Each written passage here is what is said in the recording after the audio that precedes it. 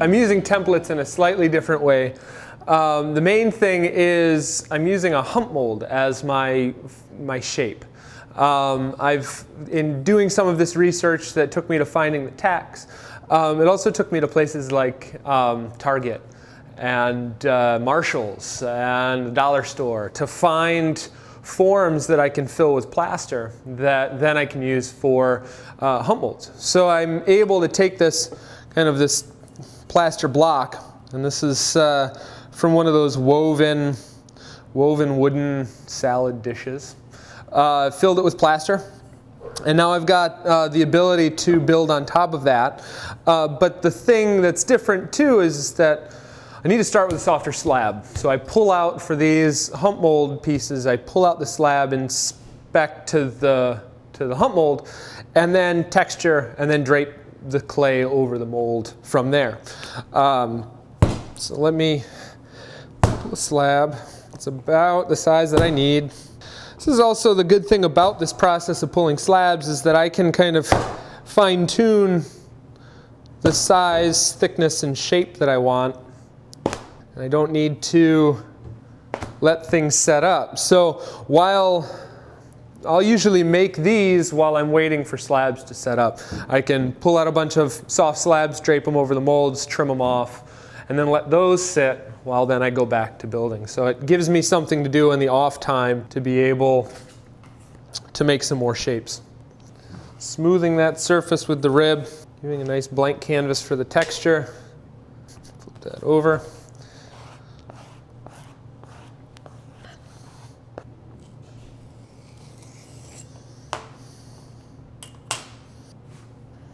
Soft slabs stick to the surface of the sheetrock. So before I do anything with them, I kind of pull them off, release them from the surface, and then they're a little easier to move. They will tear. They're a little harder to work with because of their stickiness. This is just a larger piece of that mat that I had before. That's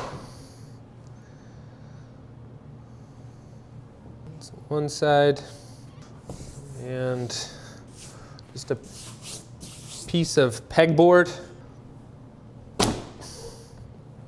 And that one has that little belly button texture. And I'll line those up. This is going to have a seam down the center.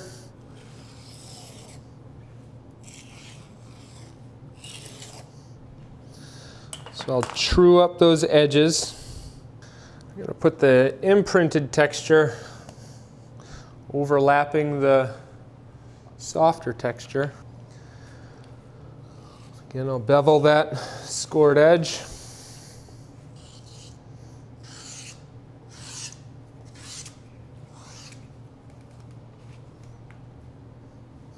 A little bit of water.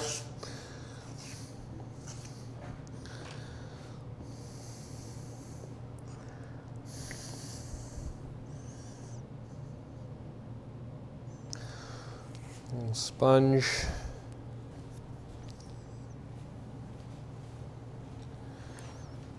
Seal that edge.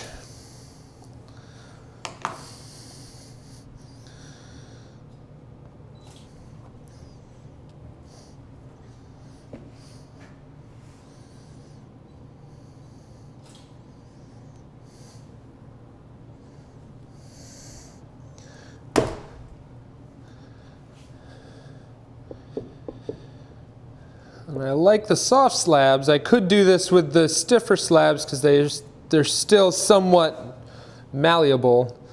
But I really want everything to kind of drape and suck down over top of some of these shapes. And also the texture will move a little bit. It'll ease, the dot texture will kind of stretch a little bit, and it'll do some things that I won't necessarily be able to do in some of the other forms because of the stretch over top of the mold. So then I'll just trim that excess off. This is a fettling knife that has just been sharpened a lot. And just, it's slowly gotten smaller and smaller. I think I broke the tip off at one point, so I sharpened it down. So, and then with a little tool dip on the handle to keep it visible. You stick it in. I lose my tools an awful lot, so just hit it with a quick sponge.